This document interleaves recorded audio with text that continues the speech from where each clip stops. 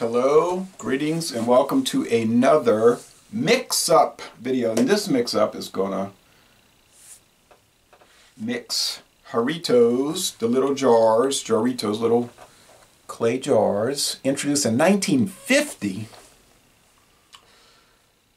produced in Mexico by Novamex, and it's got a really pretty plastic bottle, like molded plastic. Now they have glass, you know, if you get the smaller bottles. Best Buy.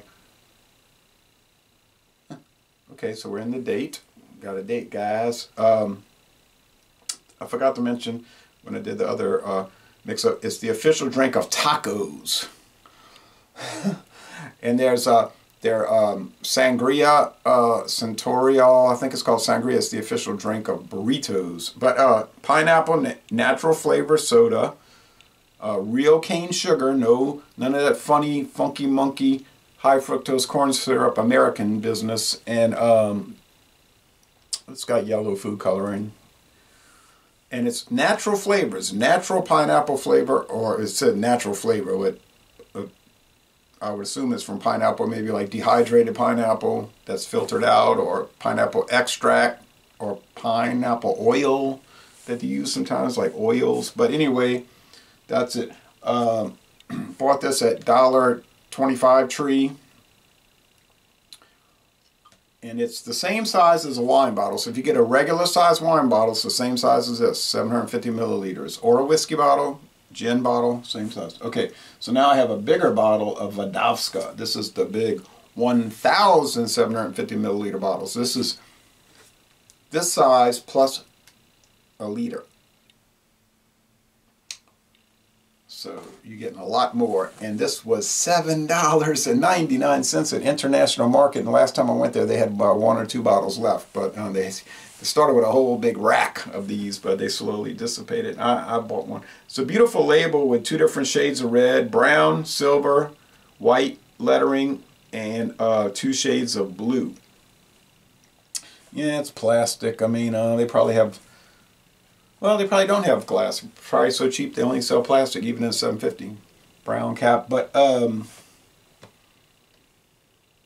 this is a sugarcane vodka made in Mexico, introduced in 2015, but it's produced in Mexico for Dubai Island International. Sugarcane vodka, what's the difference between this and rum? I've had different explanations. I'm not too sure about those. They say that rum uses sugar byproducts like molasses, and that the sugarcane vodka uses just the sugarcane juice when they squeeze the juice out of the cane, and they immediately distill it, ferment it, and distill it. But honestly, it tastes like white rum. Okay, I have a lot of white rums in that cabinet in the other room, and I don't know if I'd be able to tell this apart from those. Distilled from premium, of course, no matter how cheap any product is in the world, it's always going to be premium. From premium sugarcane, made using a traditional charcoal filtration method. Okay, that's typical for vodka. It's charcoal filtered 10 times, and it's distilled, triple distilled. So you distill it, then distill that, and distill the the first 2 distillations a third time. So it's very clean. It's very clear.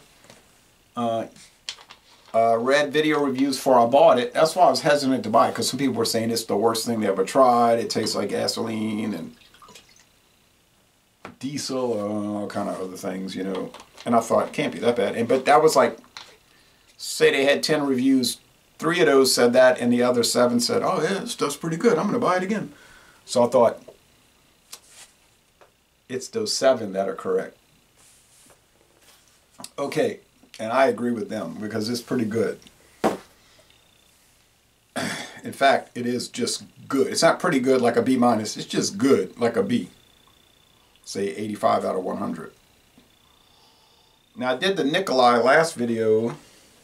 That's 85, 80, even 86 out of 100. That's from Buffalo Trace. Although you would never find it on their website.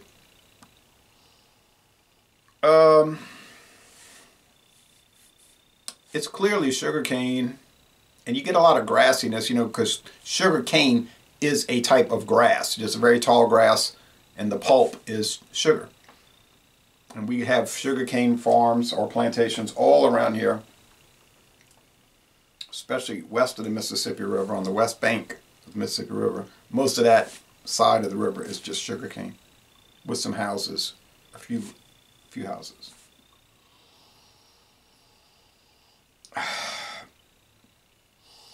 So you get the grassiness and you get the sugar juice. Now the Jarritos, we're going to pour this in there. It's low carbonation, so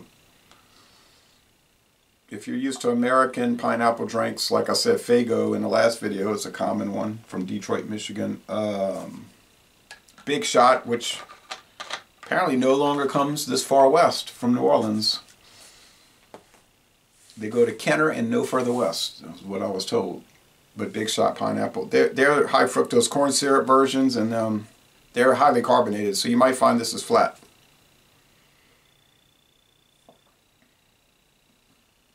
Prickly carbonation. It's not flat, but it is flat relative to those supercharged.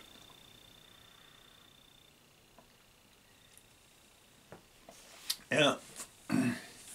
They're probably using natural pineapple from Mexico, like I said.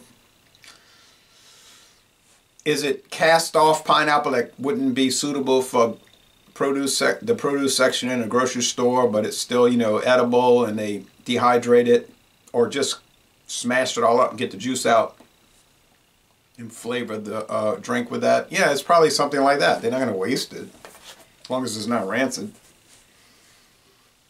If you saw them making it, you might never buy it. You know what I mean? It's that kind of thing, but it's like sausage. You know, if you saw them making sausage, you'd never eat it. But they're not wasting the pig. All right, yeah, it's thoroughly enjoyable. I mean, I think the Jarritos pineapple is maybe one of the lesser, it's probably the most popular flavor of that and the mango, but it's not, to me, that it's a little drab, a little bland. Still a B, a good product, B like 83 out of 100, but it could be better. But nothing, you know, off-putting about it or negative. It's just not as flavorful as I'd like. And there's probably close to 100 video reviews for it. It's going to take me a few days to watch those, see what people think, see if they're...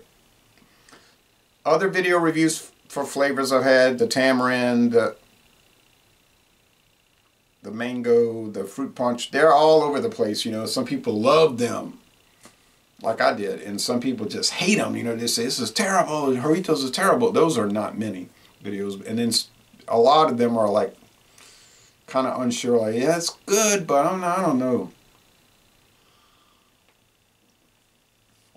But a rough estimate is probably about 60% favorable. I think about 60%.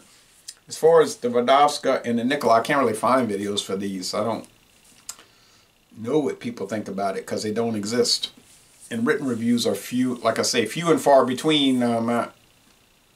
Most of those are found on Total Wine and More, just customers writing reviews. And like I said, the Vodoffska is like 7 to 3. I think it was like 10 reviews. 7 loved it. There wasn't any middle ground. They either loved it or they thought it was an atrocity of mankind, pure trash. And I didn't agree with those. Nikolai Saint, there's a few written reviews for it, and they're favorable towards it. Yes.